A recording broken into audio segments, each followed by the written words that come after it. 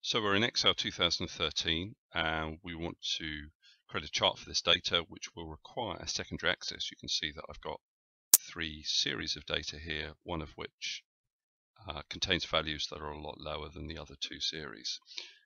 So a secondary access will be required. Works slightly differently in Excel 2013.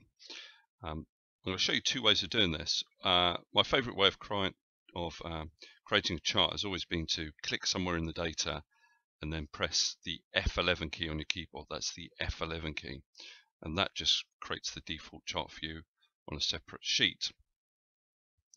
What I then would need to do on this design tab is click on change chart type and then go down to the combo chart type at the bottom of this list.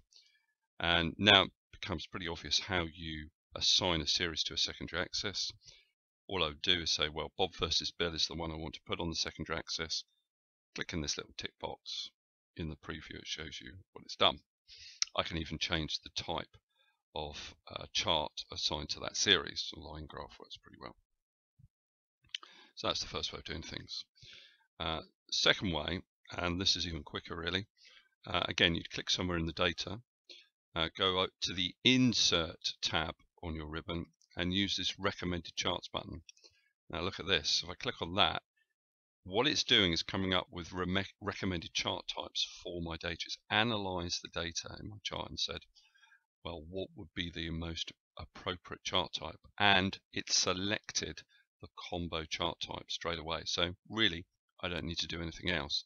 If I did need to customize it, I could just go to All Charts, Combo, and make my changes down here as we did in the first example. Click on OK. There's my combo chart.